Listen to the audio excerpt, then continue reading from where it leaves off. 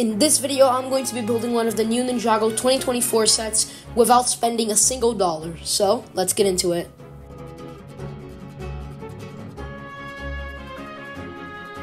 So, around a month ago, I bought a few of the new Ninjago Dragons Rising sets. But there's one that I really like to build, but the minifigures aren't that good. So, I'm probably not going to pick it up, which is this one, Sora's mech. But as I really like the build, I'm going to be trying to build it in Lego with my own parts from my collection. So the first thing I did was to find the online instructions of the set so I could see what were the main parts I would need. And yeah, after taking a quick look, I knew what I had to do. And to get the right amount of pieces, I had to take apart this set right here, which I'm actually kind of happy I did. Zane's mech, which was a little bit of a pain, but it's alright. And then finally, I had to steal some joints from the golden mech. But I just replaced them with black ones instead of white, so all worked out. So the first thing I built was the cockpit, but I wanted to make it fit in with the other mechs, and it needed that tile piece. So I went and grabbed the tile piece from Jay's mini mech and added it on. So, you know, now it worked out pretty well, and they fit in together.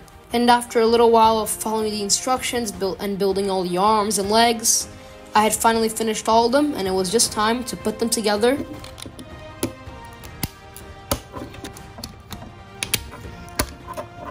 But before I show you guys the final result, there's something I have to say. So recently, I've been making more of these types of videos, and you guys seem to be enjoying them.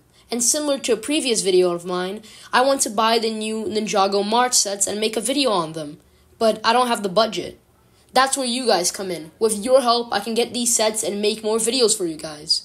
So make sure you share this video with all your friends and family so I can get the money to buy these sets. It really helps me out a lot, and I would really appreciate it. Thanks for listening, and let's get back to the video. And here's the final result. So I think it looks really cool. Before making this video, I did make a community post with this build. And some people did say it looked a little bit more like a Zane mech with pink details, which I do see where they're coming from, as it has this shuriken here. It has the blue joints, but that's just because I don't have many white joints. I only have two, and they're on a different set that I have, and I wasn't willing to take that apart. I did try to use the instructions, but I'm pretty sure none of the parts in this entire set are like 100% from the instructions. Like the cockpit and the arms are probably the closest, but this bottom part here, especially since I didn't have the new armor piece in gold, so I just had to use the Evo ones. And the legs, like from here down, it's practically, you know, I looked at the instructions, but it's not based on them. But the top, I try to base it a bit on. As you can see, I even gave it the shuriken. I did not give it that weird sword thing because I didn't have the right pieces for it. And, you know, if you just include a wolf warrior from the other sets, I added these little blades just like it has in the actual sets. Here's how it looks from the back. I even added these like little round pieces on the feet. And in case you were wondering, yes, my custom mech is compatible with the other mechs. So either way, you can mix and match them, so it works just like if it was the actual set. So yeah, I think it's a pretty decent build.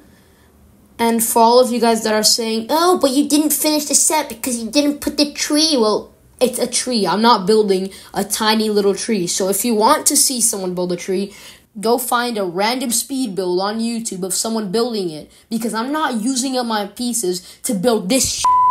So yeah, I think that's going to be it for this video. So remember to like and subscribe and share this video with your friends and family, because as I said before, it really helps me out a ton, and for you guys, it's just a click of a button. So thanks for watching, and adios!